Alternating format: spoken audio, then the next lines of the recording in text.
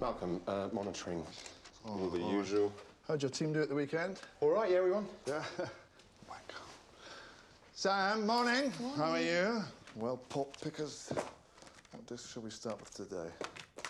Wonky Ron, or how about Simon Foster on the Eddie Mair PM programme on the BBC? Well, I'm joined by Simon Foster, the Minister for International Development. Thanks for joining us. You've been in the job now for 18 months. Do you think you're making headway? Yes, I do. You'd expect me to say that, I suppose. Mark, you're coordinating the Millennium Goals press release, aren't you? Yeah. Coordinate it better, please. Is that the Minister? OK. Have we heard anything from Malcolm about last night's interview? No, not yet. Perhaps you didn't hear it. Well, maybe he's dead. He might be dead. He might have finally had that massive stroke he's been heading for. It's been in the fucking Post. Preventable sickness in many of the poorest countries around the world.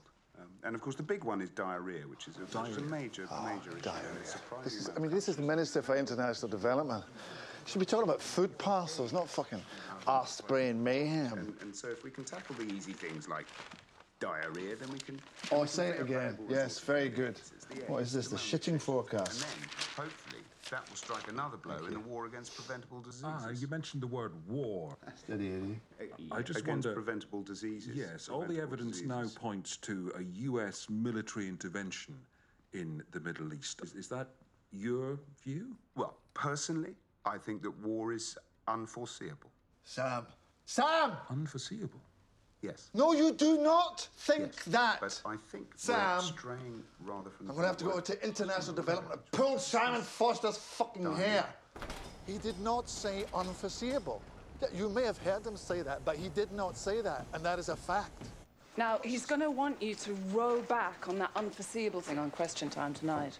On Question Time, you know the funny question they always have at the end? Yes.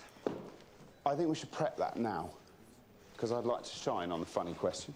I'm a funny guy with a light touch. Is this guy, he's a property tycoon, he's bought a South Sea island. Mm-hmm. It might be something like that, you know, if you had to spend the rest of your life on a desert island with someone, who would it be with? Aha. Well, I can't say my wife, because I haven't got one. I can't say my girlfriend, because I haven't got one of those either. And don't say Mandela, that... No, boring. And a bloke. Oh, Keira Knightley. Well, that's a good idea. Pervert, sex, minister, people don't want to know. I don't think so. Do you take the washing out of the machine?